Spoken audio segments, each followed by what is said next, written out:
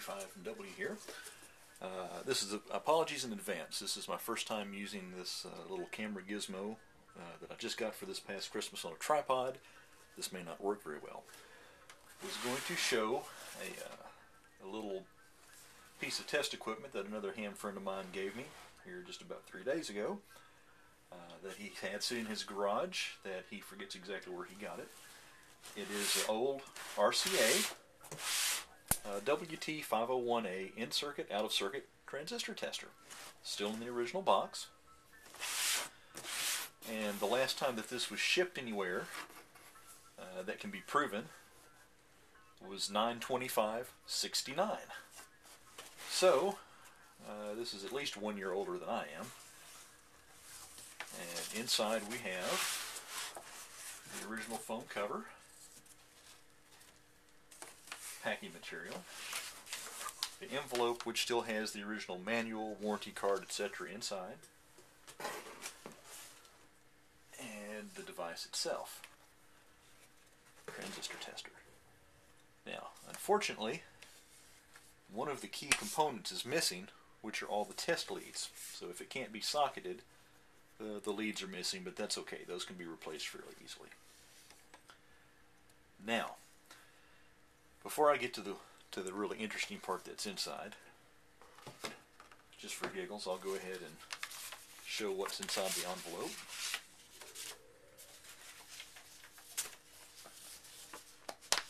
The original RCA manual, suggested price 75 cents. Okay.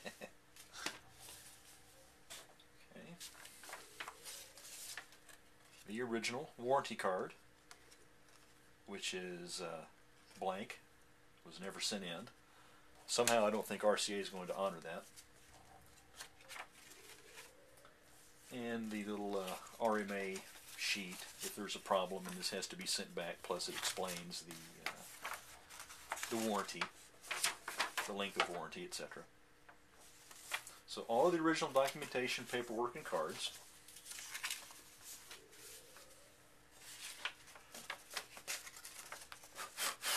Come on.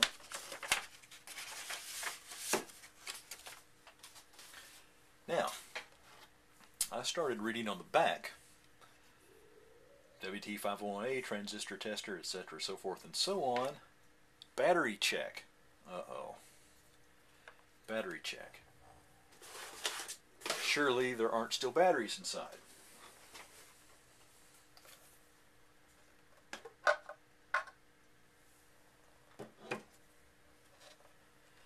There are.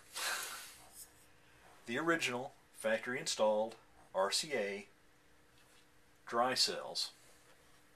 They are soldered in. Don't know how well you can see this. These have never been replaced, and they haven't leaked or broken down. Now here's where it gets really good. These batteries are at least 41 years old.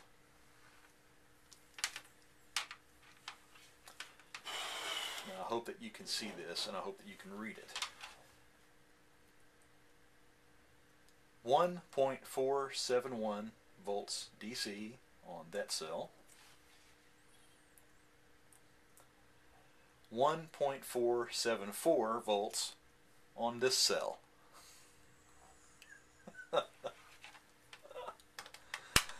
Oh, they don't make them like they used to. This is absolutely insane. If I hadn't seen it myself, I wouldn't have believed it. Now, you might not be able to pull any current through them anymore, but they still have voltage. And they still read as practically brand new if you just trust voltage. Which may not mean a whole lot.